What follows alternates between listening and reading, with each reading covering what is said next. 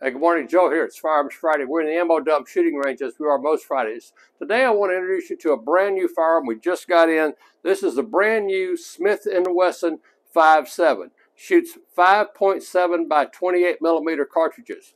Now you probably heard me talk about 5.7 by 28 guns before, but this is a brand new concept just released at SHOT Show last month in Las Vegas. This is a brand new patent because it has a complete new design for a barrel. The barrel is encased in a shroud here, and if you can see just a little bit of it as I'm going to release the slide, there's a locking lug right here that actually rotates, and there's a hole inside the barrel, so this barrel stays in position until the cartridge actually gets past that gas hole, and then the bolt unlocks and the slide works to the rear. Why is that good, Joe? Well, simply because this makes the whole gun a little less prone to recoil, so you can get back on target quicker, which is the whole idea. So this is a really fine gun. We just got these in this past week. This gun holds 22 rounds, plus one in the chamber if you want to go that route. It's also cut already for an optic, and it has really nice sights already on it. So you don't even need an optic if you don't want to, but it's already cut for an optic, ready to add your favorite Vortex, red dot, whatever kind of optic you'd like to add to that. So today we're going to do something a little different. We're going to shoot this into the chronograph. You've seen us do that before, but not only we're going to shoot into the chronograph, we're going to shoot into 10% ballistic gel. Now, a little background on 10% ballistic gel. This is what the FBI uses when they do an investigation into a firearms crime, when they need to determine something about the firearm or the ammo. So that 10% ballistic gel is designed to simulate a human body. So that 10% consistency means that's what your body would do if a bullet was shot into your body.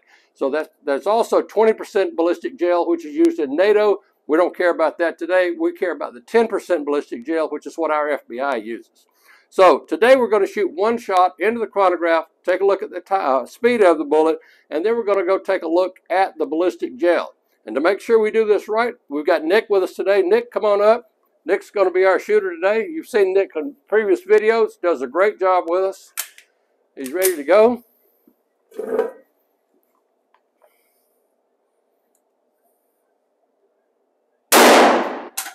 Okay, one shot, and according to the chronograph here, we shot at 18,231 feet per second. So that's really hauling. Now, let's go downstream and let's take a look at the ballistic gel and see what we did here. All right, you can see where the bullet impacted here in the ballistic gel. Again, we're talking 10% ballistic gel. You can see it stopped right there. There's a little bit of the brisance right here. The force of the bullet pushed a little bit of a tunnel in the ballistic gel, but you can see how that worked there.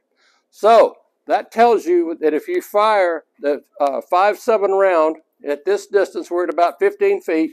If you fire at this distance, that's how far the actual bullet, the actual projectile would go into the human body, approximately. Now, to make the point here, we're going to come back out and we're going to shoot again, but this time we're going to shoot the Ruger 5.7. Now, this is a carbine, okay, so it's got a lot longer barrel, but it's the same ammo. So, Nick, come on up. We're just going to shoot one round, and we'll take a look and see what we've got here. And we'll compare the speed of the carbine with the handgun, and we'll see what difference it makes in the ballistic gel.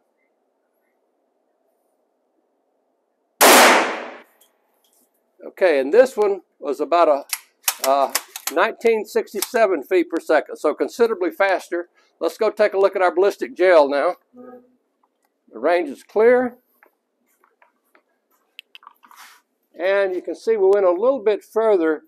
Nick did a great job. He hit almost the same spot here as we previously hit, but it did force the impact down just a little bit further.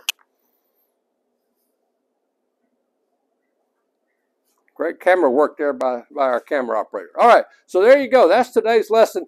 We're talking about the brand new 5.7 by Smith & Wesson. These are great guns. We've just got these in. The patent was just released back in January when they were showing these at SHOT Show in Las Vegas.